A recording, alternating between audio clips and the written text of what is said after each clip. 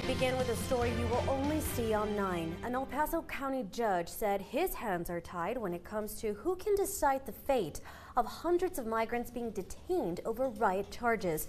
Good evening and thank you so much for tuning in to KTSM 9 News at 6. I'm Monica Cortez. And I'm Andy Morgan. The migrants were arrested back on March 21st in an illegal crossing that went viral on social media. KTSM 9 News reporter Tirza Ortiz was at the courthouse today and joins us in the studio tonight with how it all played out. Tirza. Andy, Monica, because of the way the state handled transfer orders between courts, an El Paso County judge said he did not have jurisdiction to hear the cases of those hundreds of migrants, leading him to dismiss the charges altogether.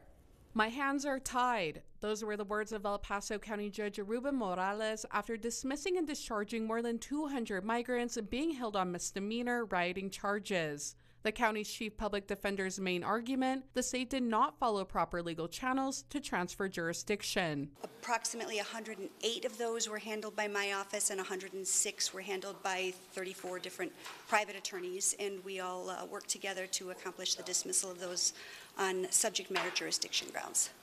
Childress says the district attorney office's move to indict and have the cases heard by a grand jury was abnormal and a waste of resources. Tremendous weight. Tremendous weight. Not just my office, on multiple different county departments and offices. Childress suspects the state chose to indict for one reason. The only potential benefit to spending all those resources to indict these people is to avoid having a real hearing on the merits of the cases.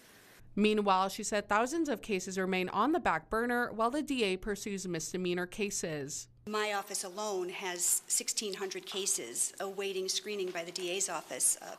800 of those have been waiting more than 6 months. 400 of those have been waiting more than a year. And these cases somehow, 18 hours after they're dismissed for no probable cause, those are able to be brought to a grand jury. And it's very frustrating. Now, the state said it would appeal the judge's decision today, but did not offer more comment. All 200 plus migrants represented today will still need to be handed over to ICE in order to be processed for illegal crossing. For now, live in the studio, Tirza Ortiz, KTSM 9 News, back to you.